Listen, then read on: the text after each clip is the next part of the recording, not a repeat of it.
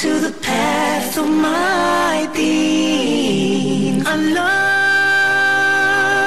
subhanahu wa ta'ala, Allah, I'm calling your name, oh Allah. Assalamu alaikum wa rahmatullahi wa barakatuh. Welcome to an all-new episode of Let's Talk. I'm your host, Arkham Rashid. Now I know we haven't seen each other for quite some time, about 2 months since the month of Ramadan.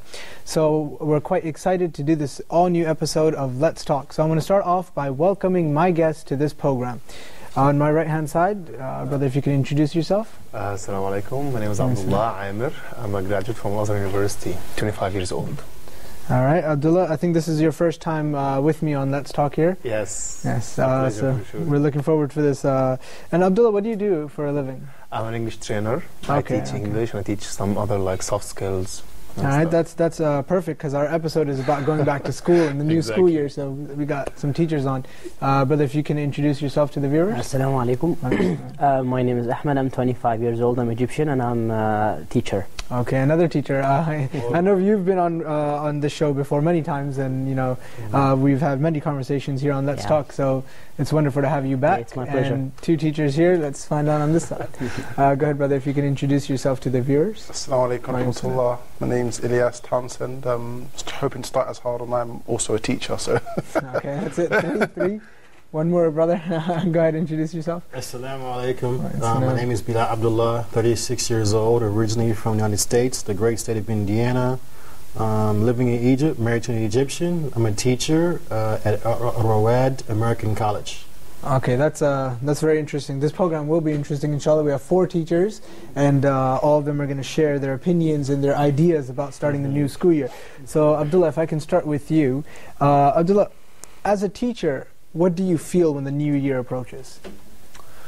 I'm not teaching like elementary school, like in colleges. I teach like in centers. I teach like freelancing. So basically, like people are like just so, I don't know, so motivated when they come, like some of them, like they hate school for sure, but the others, like they're so well, like kind of prepared and motivated, and they want to come and like take something they want to learn. So for sure, we feel the same. Like we feel also motivated. We feel like we have this is like the season of teachers. Like we get lots of students and like lots of money, lots of time, lots of like tiring, and like all these things. So like we feel so happy. You feel like so energetic. I love teaching. It depends on the person. It's like a passion for me. I love dealing with people, getting to know more people, getting to know more students, changing their lives into better like things. So like I feel like so, excited for this. All right, that's good to hear. Brother, if we can get your ideas on it. How do you feel when the new school year approaches? I'm a little bit like my brother Abdullah. I work as a trainer basically, but at the beginning of every school year, the students are kind of happy, and at the same they have mixed feelings. I'm happy because I'm back to school. I'll see my friends and stuff, but at the same time, I can feel a lot of pressure on me because I want to get high score to make my parents proud of me, and at the same time for me to be proud of myself and to be satisfied, and at the same time for the people who are in a crucial stage, for example teaching the faculty in high school. You can imagine a lot of pressure at home for all the members of the family. No TV, no computer, no internet. Only you study because I want you to be a doctor. I want you to be an engineer and stuff. So it's between happiness and pressure, and we have to be well prepared for this year. That's quite interesting. That's a very interesting input you put there. Ilyas, if I can come over to you, what's your thoughts on the new year as it approaches? I believe for I teach adults, so there's no concept of year or. But when I was in London, the new year was starting when I was teaching in London. A lot of the children just didn't actually want to be there. They didn't want to be in school. They were enjoying their holidays, and so some of them were a bit down. But it depends on the age group. When you get a bit older, then as our brother Ahmed mentioned, it gets the pressure starts to build up, especially around the age of 15, 16. Every year is crucial. So yeah, I'd just like to really reinforce what Ahmed said. There's some happiness, some sadness, but as you get a bit older than that, you start to feel the pressure start to build up. So so far, I mean, all three of you guys, it seems like you've worked with adults mostly. Yeah. Brother Bilal, if I can ask you, do you work with adults or children? My background is teaching with both adults and children. Currently, I'm teaching children at the kindergarten age. Okay, that's perfect. So let's get some of your input into the situation here. But the biggest thing for me is getting to know the children. You know, the biggest thing between the students and the teacher is being comfortable, introducing yourself, and the students must be confident that this is a good teacher and he's likable, and you know, that they respect him. Also for the parents, that's very important for the parents to look and see, okay, is this guy qualified? Will he be a good teacher? I don't know. And also for my fellow colleagues, because I'm working at a new school this year, so I have co-teachers, I have a boss, obviously, and other people who are teaching other subjects around me. So it's really important to become a part of the team and mesh in well with everyone so that we can do the best for the children. That's very interesting. Now, I want to take you guys a couple of years back, say about 10 years back, as students yourself, when you guys were in school. Maybe more than 10 years for some of us.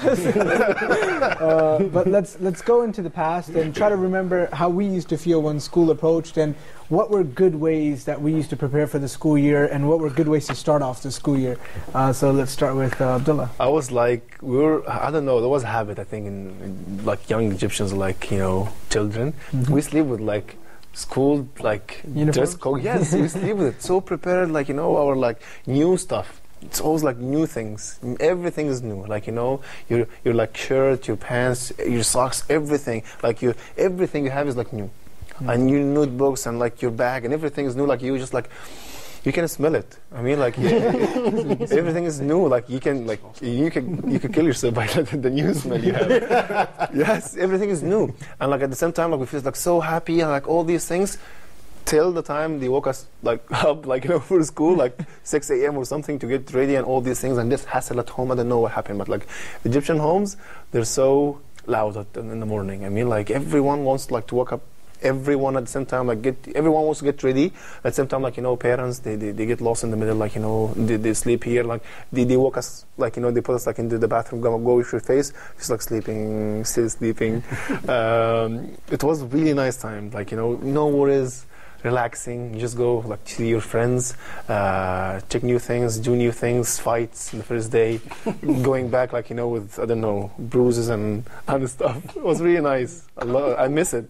Yes, it's like no worries. If they had cell phones back in the day, you would have seen him on YouTube a lot. Selfie. Brother, if we can ask you, how was it for you in school? Actually, my experience with the first day is not that good at all. Different from me totally. I always got a headache. And he was the one getting beat up. And he had old clothes.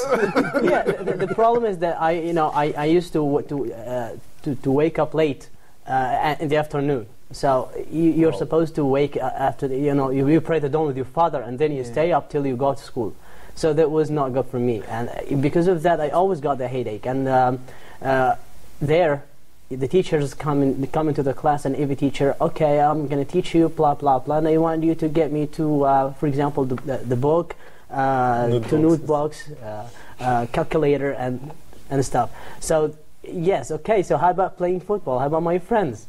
Am I going to see them today or what? And I get back home, and my father starts to speak to me. Okay, so come on, school has already started, so you have to study. That was when I was young, but in high school, I always, I liked school because I wanted to play football. I like football very much, and that was everything. Everything about school was playing football with my friends. I wasn't a good student, actually. If his parents are watching this, that's why his grades were so low. Always playing soccer. Yes, soccer. Let's clarify. It's not football, it's soccer. Agreed. So sweet. It's how we say it in Egypt, football. I know. It's how they say it everywhere. Yes, except The States. Well, because our sport is the real one. Oh man, It's unique. I'm proud American here. Well, agreed. So let's continue. Go ahead, brother Elias. How was your school days back in the day? Growing up in London. Are we talking 70s or? The 70s. Why are you laughing? Yeah, growing up in London, no one wanted to go to school, to be fair. Like, the first day of school was always, oh, I'm back at school now. There was no excitement. Because the things that were exciting were not related to school. Like Ahmed said, he liked to play football. Yeah. When we used to go to school, it was the day, the first day was always the day to show off. Where you had your new shoes or your new bag, or it's a day of Now just it's like new phone, new gadgets. you know, just you show off a little bit. So that was really it. I mean, meeting old friends, or if you come back from the summer holidays in London or in England, it's 6 weeks. I don't know how long it is everywhere else.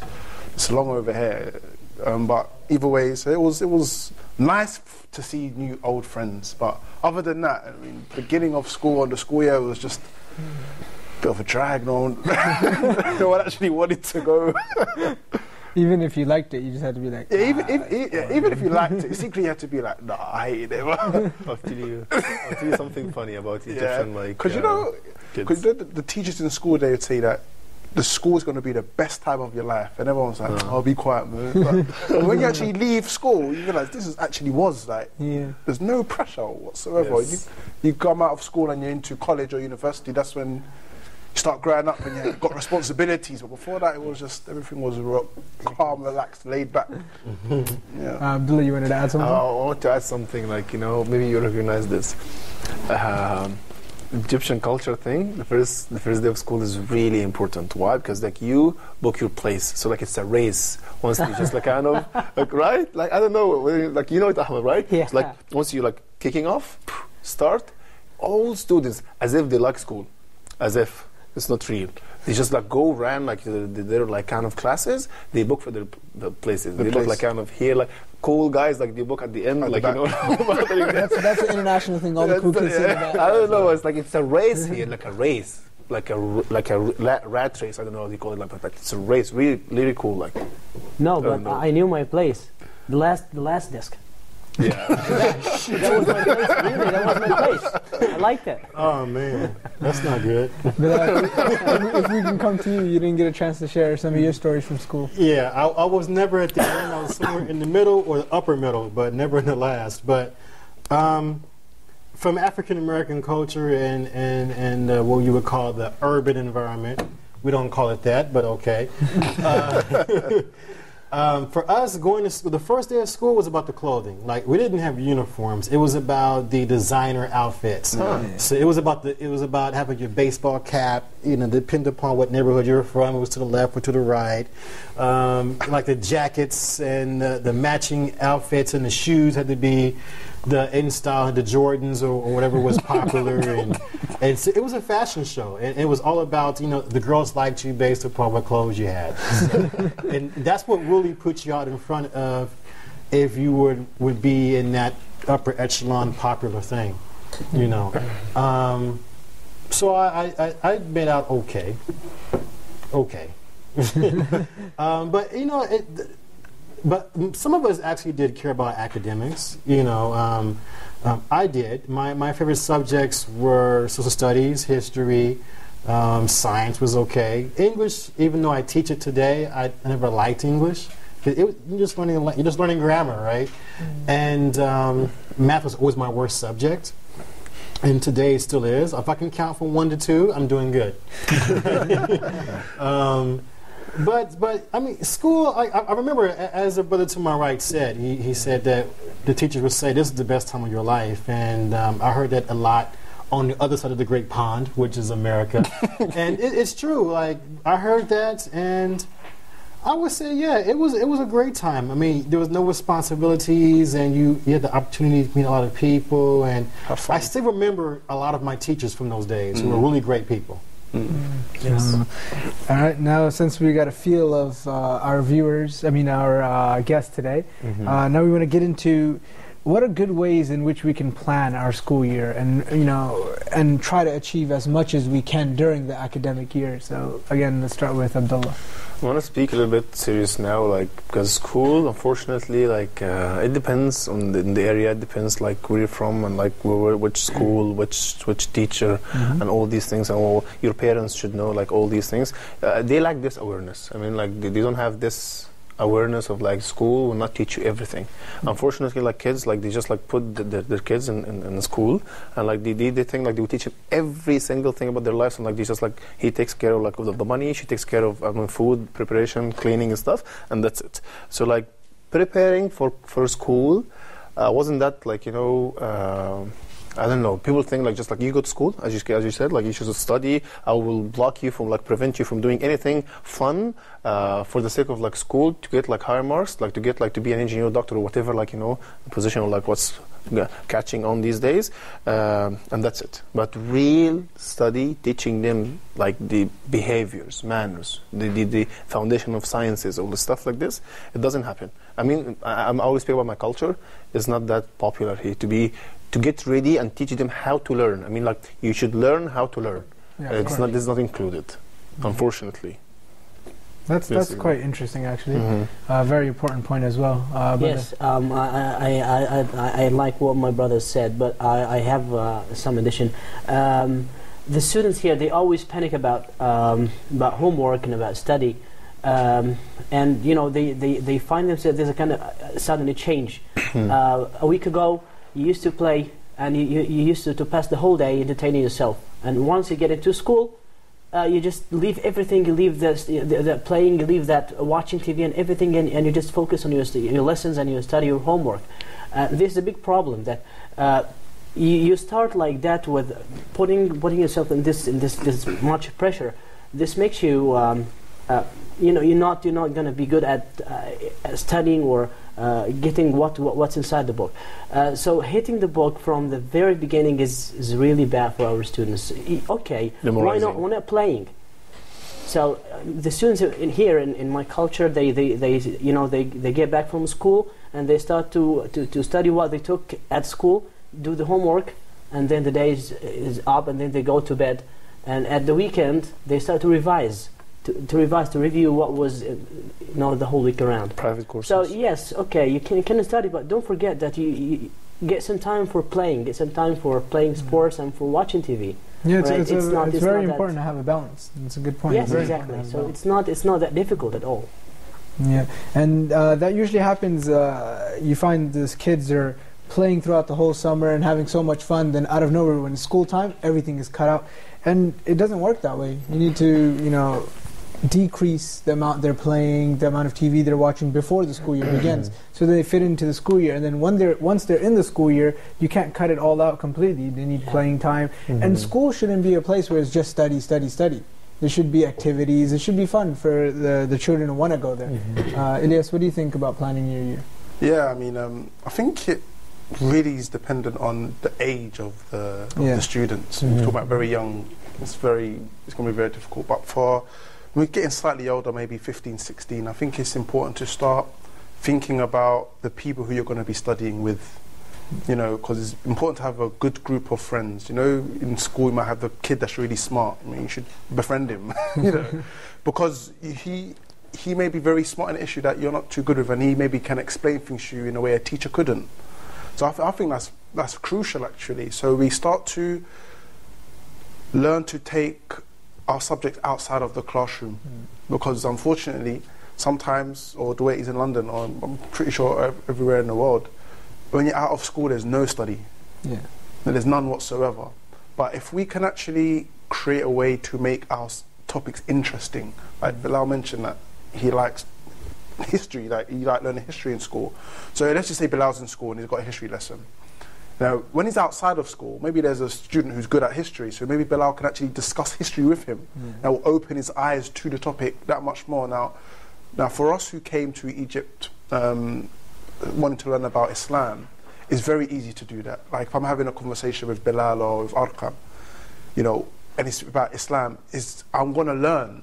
But even though it doesn't feel like I'm actually learning, or you know, with Abdullah or Ahmed, it's the same thing. Like, so it's about discussing the topics in school outside of that environment, and you'll find that you will soak up things so much easier. But if you go in with the mindset of I have to learn everything else in this book, and this is the way to do this and this is the way to do that, it can become very difficult.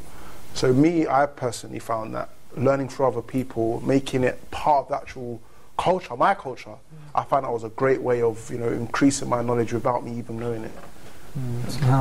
And I also think, like, for example, making plans. So this is generally for an older audience. Obviously, kids are a lot different. The teachers and the parents would decide, you know, study plan for them. But once you're older in university, in university, then I mean, you need to be responsible for yourself, and then you need to make certain plans. So you'll have yearly goals. What do you want to complete by the end of the year? So obviously, you have your regular curriculum. What else do you want to do? How many books do you want to read? How much more do you want to educate yourself? Because education is not only in school, and each year you need to see yourself grow. So I think it's important that you have a yearly goal and then divide that monthly. So each month, say for example, in the whole year you want to do 24 books. That means each month you need to be finishing 2 books, reading by yourself. Then weekly goals, and then just daily goals, what you're going to do today, what subjects do you have tomorrow, when are you going to discuss, like you said, Bilal likes history. We're going to keep going on Bilal likes history. So like, Bilal likes history, well, he wants to join the history club. What day is that? But make a nice schedule, have everything planned out. So by the end of the year, when you look back in the beginning of the year, you're like, wow, I've accomplished so much. Like I'm a different person than I was in the beginning of the year. What do you think, Bilal? Well, I had 2 main points. The first one is, like when I'm dealing with young children, for me it's about edutainment, education and entertainment. Because to be honest with you, I love history. Maybe he likes math, maybe he likes science, whatever. But that's like 3 out of 15 children. They're going to be most of the other kids that only really care about cartoons and milk and cookies, right? So the thing is how to keep them engaged, because the parents want the information in their brain, right? And you got to get it in there. So how are you going to do it? So for me, edutainment is finding innovative and fresh ways to educate children in an entertaining way to keep their attention, because it's very easy for them to lose focus and they're all over the place. Now that's for the young children to keep their focus. Is that an actual term, or you pin that together yourself? No, I didn't do it. It's not a Bilal original, but I do have some I can give you guys. No, edutainment is 2 words. The first part is edu for education. Second part is tainment for entertainment. So we put those together. It's an American thing, and we put it. Sorry, Britain. But anyway, we put those things together. It's not a word. It's just a term. It's a term that explains how to keep people engaged in what you're trying to give them. Because everyone just can't sit and listen to a lecture and someone talking. Hello, we will open page 5. Page 5 is titled. You're gonna just jump, right? So, edutainment is it can be the idea of edutainment can be for all ages from 4 to 44 to 104, right? It depends upon how you apply it. But now I'm mostly applying it to kindergarten children, because those are the ones where it is the most. Oh, you're writing that down, huh? Good man. It is the most important too, right? Now, the other phase is when you have older people, as you said before, they're already motivated because they're taking that class, right? Maybe I'm teaching English for adults, or maybe I'm in America teaching a high school class or 7th, 8th grade class. So what am I doing? Well, basically, my point here is, 1, to teach critical thinking, how to help an individual to think for him or herself, right? And you also spoke about, well, a lot of learning happens outside of school. Listen, I'm mostly self-taught. I learned most of what I know outside of school. I just applied it and filled out the bubbles on a little book on a test in school. So the thing for me is teaching people also how to research, where to take sources from. Wikipedia is not your source for everything, right? It really isn't. What books to read, who is a reputable author or a reputable publisher, right? So my thing is for older people, critical thinking, and also how to research properly and compile information. And I also think for older students as well, like high school age students, it's very important for teachers to also encourage them to seek knowledge. So sometimes you'll have students that don't really want to learn, but you need to show them the importance and the benefits of learning, and get them excited about it, get them interested in learning itself. I think that's very important as well, especially for high schoolers, because you'll have loads of people, like Bilal said, that are not interested. You know, you'll have a person here, a person there that likes history, that likes math, that likes science, but you'll have students that are not interested. They're just there to play soccer. So The biggest thing is making the subject applicable to the life of that student. Because people always say, and I hate math, I do, but people always say, well, math, how does trigonometry and algebra apply to my life? So you have to teach them that, well, why is it applicable? Why is it relevant for you? Or science or history, etc. Like, how does it apply to your everyday life? That's one of the tricky things about teaching. Abdullah, I know you want to say something, but before you say anything, we're going to watch a short video, so stay tuned. How perfect my Allah is, and I praise. Subhanallahi wa bihamdihi, subhanallah. How perfect you are, Allah, subhanahu wa ta'ala. If you want to get your students to follow your instructions, it stands to reason that you need their attention first. It's no use talking to them if they're not listening to you. Now that can be really hard to achieve with a tough group of students, a noisy group of students. So in this quick video I'm going to go through 5 different ways of getting the attention of your students so that when you talk to them, when you give them your instructions, they're actually listening to you. Now some of these are applicable for older students, some are more suitable for younger students, and they might not all suit your particular teaching style, but they do give you something to think about. They're a good starting point. First one we're going to cover is noisemakers. And noisemakers come in all sorts of shapes and sizes, but the one I use when I'm doing workshops and when I'm teaching is a bugle horn. Now the bugle horn is effective for 2 reasons. One, it's quite loud, so it does get their attention. And the other, it's a little bit silly, it's a bit humorous. And that takes the sting out of getting their attention. Because if you are constantly shouting at them, telling them to look this way, listen to me, I want your attention, it kind of nags them. You get them down. They get annoyed, they get frustrated, they get sick of hearing you. So the noisemaker is a way of getting attention without you constantly shouting at them. And you can use different noisemakers. You can use cymbals, you can use shakers, you can use cowbells, you can use tambourines, any kind of musical instrument, or even just clapping. And you can't assign a different noisemaker for a different phase of the lesson, such as the start of an activity or the end of an activity, or to come to the front and sit around the board. Noisemaker is very effective for that. The second one we're going to look at is a routine. Now routines are incredibly effective if they're done right. If you teach your routines, if you reinforce them, if you embed them and make them habitual for your students, what you effectively do is you train them to respond in a certain way, kind of like Pavlov's dogs, but in a positive way. I'll explain one of the routines I use so you can see what I mean. I'll assign the role of shusher to different members of a group. And it's their job to get the group quiet on my behalf, to do my job basically, getting their attention for me. So when I call shushers, the shushers will stand up and they will shush the rest of the group.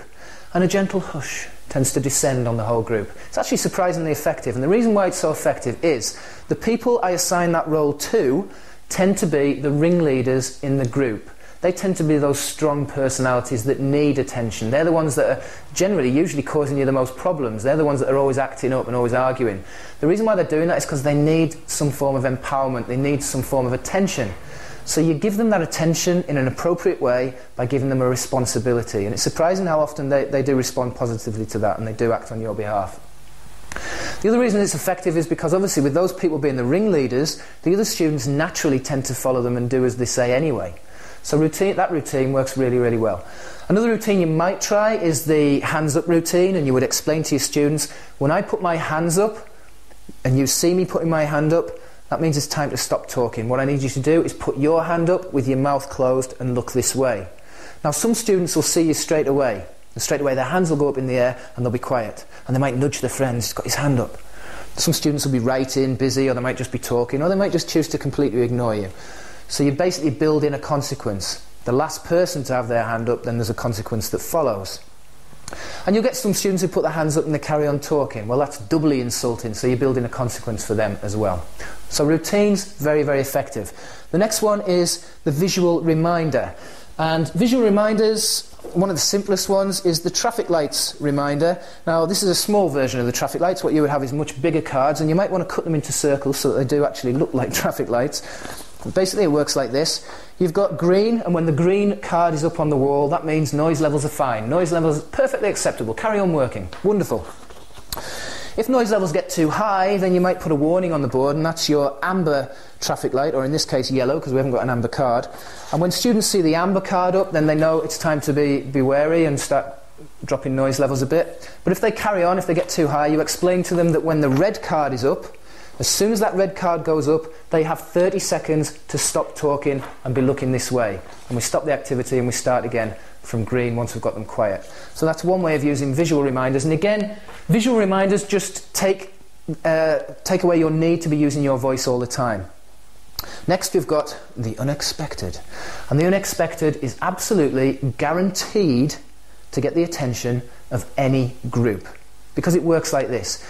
Your students are used to coming into the room and seeing things set out in a certain way. But what you do is you completely bamboozle them by setting things up in a totally different way. You might have some equipment set up, you might have a demonstration set up, you might have all the lights off and some music playing in the background.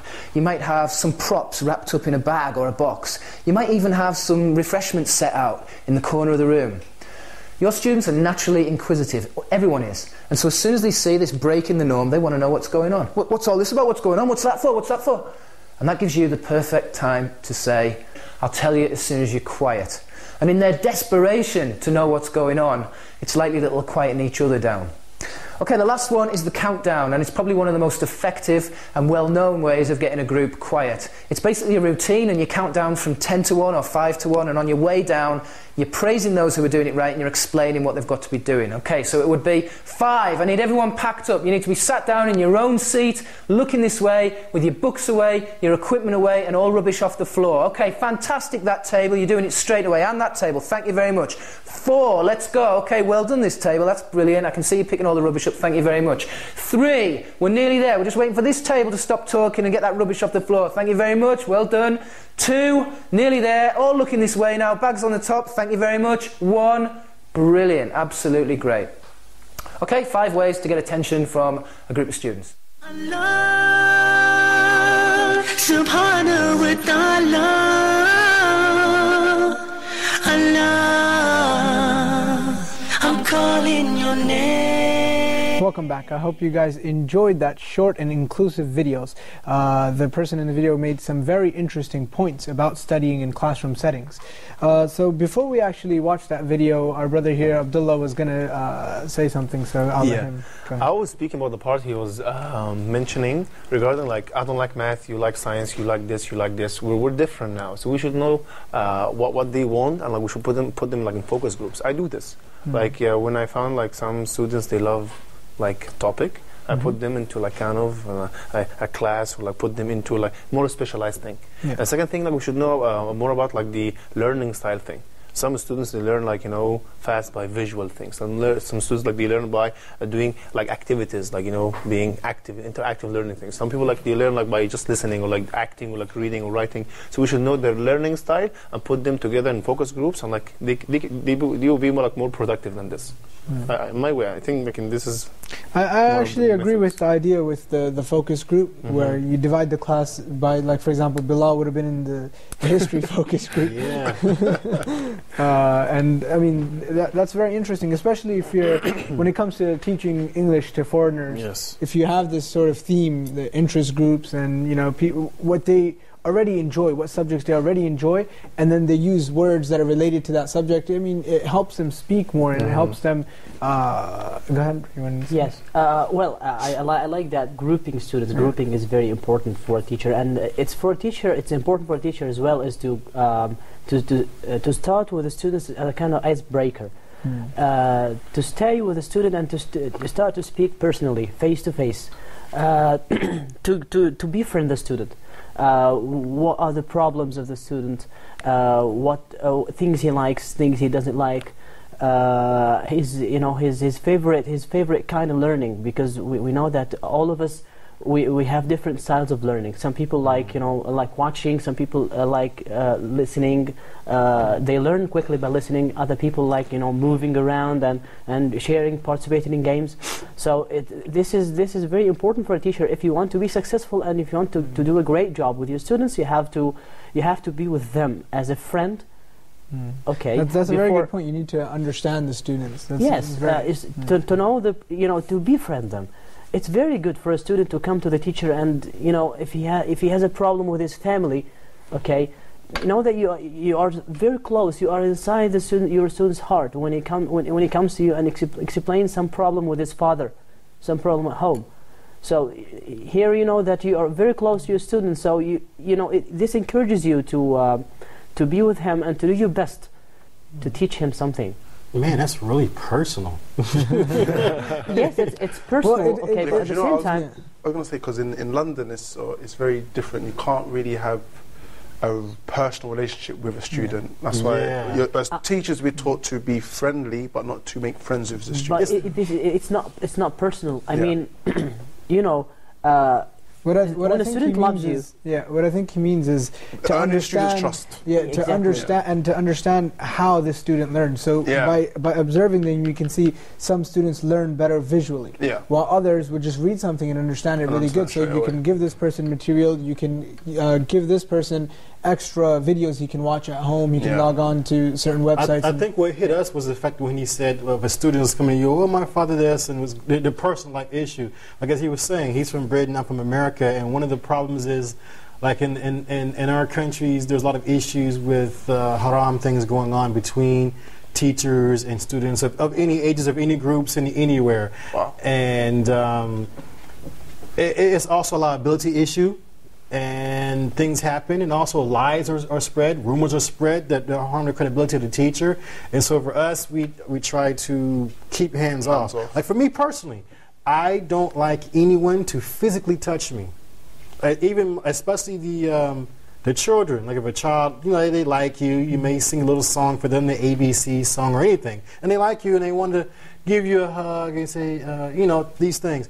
Me, like, no, don't touch me, no physical contact, or I don't want to know your personal business, what your mother said last week, and your father this, none of that, It's liability, and I like to keep myself above reproach. I do understand what you're saying in regards to, it's a cultural thing, because on the other side of the Atlantic Ocean, we frown upon that. Okay, well, that's right. It may be too personal, but it's very good when a student comes to you and and tells you about some of his problems. Here you know that there's someone who loves you. The student loves you very much, and when a student loves his teacher, okay, this makes it better for him to learn more, and to learn better and in a quicker way.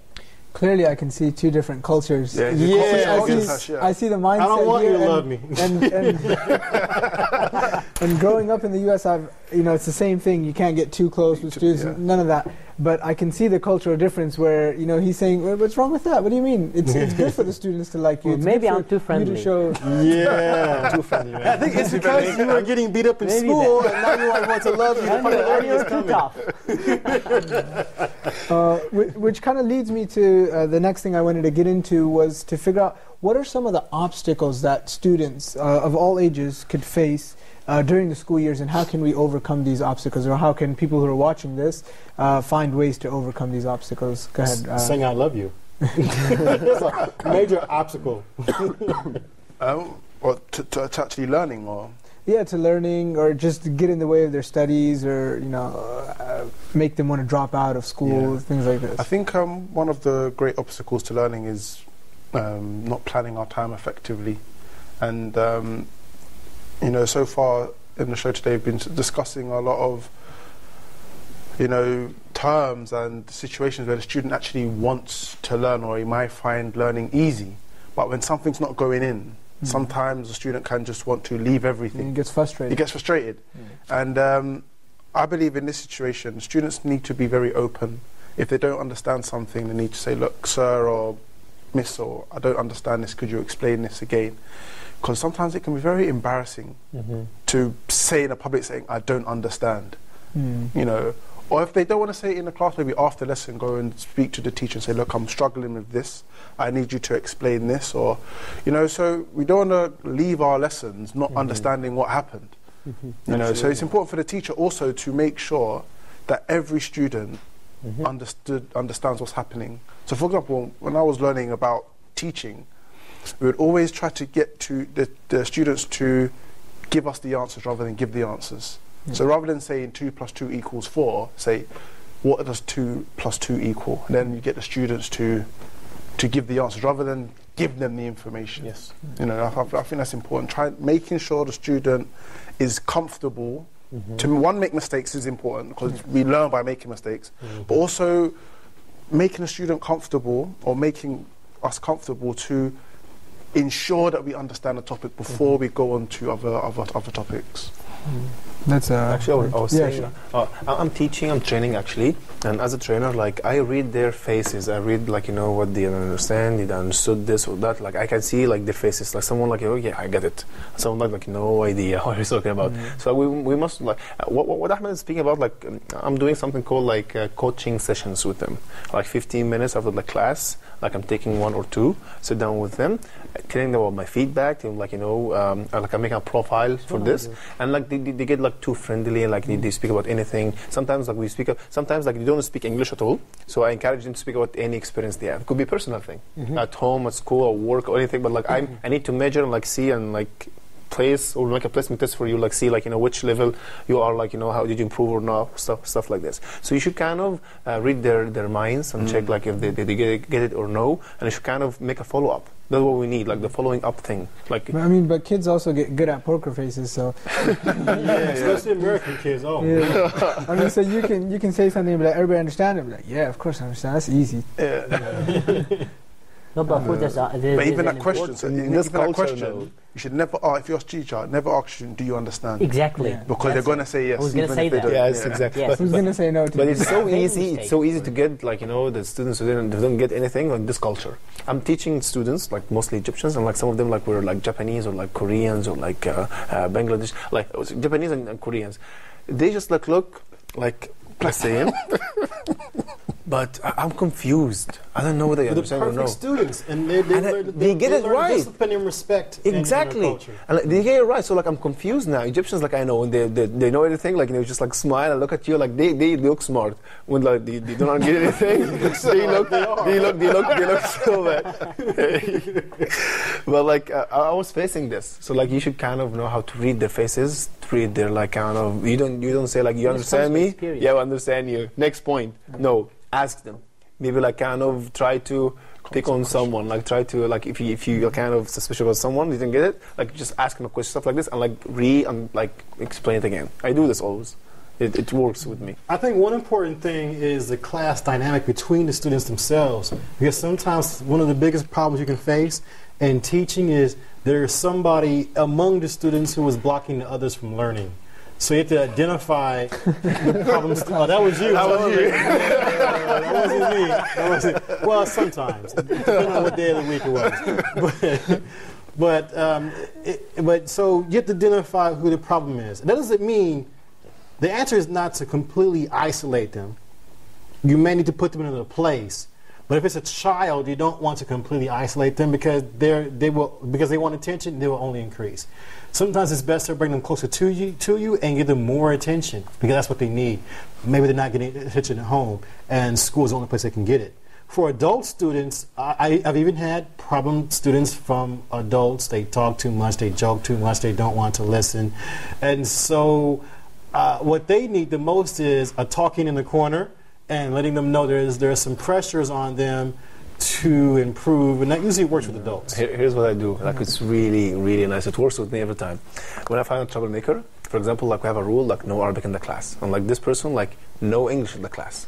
Like he speaks Arabic all the time. Like he like bothers people, prevents people from doing anything. So I just like turn him into a real friend to me, and I make him like, hey, I just like do coaching thing and I encourage him, motivate him, like push him to speak and all these things. At the same time, I assign to be the class leader. Like if somebody speaks Arabic, he takes money from him, like stuff like this. So he's the one who's helping me now, not like kind of doing this. So you turn like not an enemy, but like you turn him into a real friend to you. And it works. It works with me. Like some people that they couldn't do anything, and now they're the best.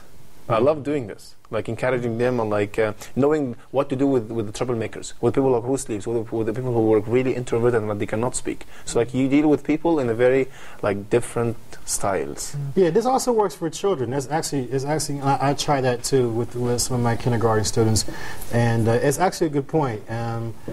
When I was younger, they didn't employ that; they just beat us. But you know, so this is some new 21st century techniques that you learn in college, and it actually is a very good thing. It's taking their energies and turning it around on them in a positive way. And I think that's very important because if you notice, like the students that get isolated, you know, they don't automatically like learning because you're isolating them. I mean, it's not like they go to the corner and sit there and say, "What did I do wrong to sit in this corner?" I mean, there's still and the behavior children. becomes worse. The behavior becomes worse. Yeah. I mean, it's the teacher's job and responsibility to find a way to encourage the student how to learn and how to overcome these obstacles. If we can go to you guys didn't share some of the obstacles. You were just commenting on their obstacles. Some obstacles of what? Like some things that can get in the way of a student planning his year, a student studying during his year, and things that can make him drop out of school, things that can lose his interest in studying and in actually finishing the year. Well, I think it depends on the stage as well. But the most difficult of all is that teenagers, you know, for teenagers, their life is they have, you know, different things they care about. Like maybe they have something like emotional problem, especially when he likes some sport and he has a hobby, and it takes him away from his study and from his work. So dealing with teenagers and their problems, this is the most difficult stage. And I think it's the responsibility of both the brother and the teacher is to identify the problems and to start to deal with them, to encourage them. Okay, you can do something. Okay, but in this way. But at the same time, don't forget that you have lessons and you have homework to do at home. That's for teenagers. To dealing with teenagers, this is the most difficult thing for both parents and for the teacher. Interesting. Abdullah? Well, I was saying that the biggest thing I see that blocks them from getting anything from school is like they don't know the rule of the school and their rule towards like kind of getting and seeking knowledge. I mean, like I joined this course, I joined this college, I joined this department. What they will do to me? They will change what? And what are like my responsibilities and my rules, my like kind of steps and goals and all these things to get what I want at the end. I want to be educated, like get a certificate, and that's it. You will get a certificate of attendance, basically. Like if you're taking a course with me, stuff like this. But what we do is like kind of is outside, based on you first. I mean, like you should know your vision. We like this. Like, you know, what do you want to do in your life? I want to get this, yeah. So school will help you this 10%, 20%, 90%, but you have to do, like you have to work on yourself at the same time. So we lack of planning. Because we plan, the plan is no plan. And if you fail to plan, they say what? You plan to fail. Exactly. I think one thing to remember also, for those who are teaching anywhere from kindergarten to high school, is that you must have a relationship with the parents. They must know you. You must introduce yourself to them and have an open path of communication to be able to speak about whatever problems or even successes, whatever the case may be, with their child/student. I think a lot of things happen, especially in the West, where you're teaching the children something, or even in the East, you're teaching the children something, but it's not being reinforced at home. And a lot of parents don't realize that they are the greatest teachers and the first and foremost teachers of their children. And if what we're doing from 9 to 3 is not being reinforced at home, nothing we say or do in the classroom will make any difference or will stick. It'll be like they put their money into a private school or into national school for nothing. And that's one of the biggest things. People think that you'll just take your child, get that child to a school, They'll wave a magic wand, fix them however they want it to be. They'll go home to whatever environment that they have, and it doesn't work like that. You know, one thing I can tell you is you can walk into a home before you meet the student and before you meet the parent. If you just walk into their home, you will know what kind of student you will have. How? I'll say very quickly. If you walk into the home and the most prominent object in that home is the TV, you're gonna have a problem. If you walk into the home and you see a library and some kind of studious environment where there's some kind of learning going on at home, then you're going to have a good student. So those things. So you have to have a partnership with the parents to work out problems. All right. Unfortunately, we're out of time for this conversation in this episode, so I want to thank you guys for joining me here on Let's Talk. Yes. And dear viewers, I hope you guys enjoyed today's episode. I just want to quickly rephrase, or not rephrase, I just want to re-say what Brother Bilal said. It's very important that the parents support their kids, because no matter what the teachers are doing from 9 to 3, when they come home, if the parents are not giving a supportive environment and a environment in which the students or the kids are willing to learn, and just when they come home they just leave everything that they learned in school, and the parents are not looking into what they're doing, then the student's not going to go anywhere. So it's very important for the parents to take or to be involved in their children's lives. Other than that, I hope to see you guys next week, and until then, may Allah subhanahu wa ta'ala bless us all. Assalamu alaikum wa rahmatullahi wa barakatuh. How perfect my Allah is, and I praise Him. Subhanallah wa bihamdihi, Subhanallah. How perfect you are, Allah.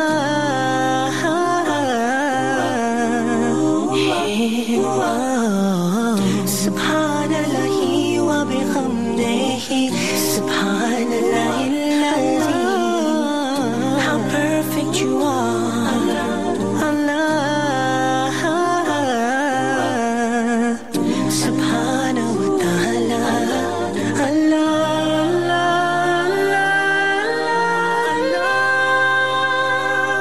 Subhanahu wa ta'ala, Allah, I'm calling your name, Allah. I call you, I need you, Allahu Akbar, Allah. Your mercy is great.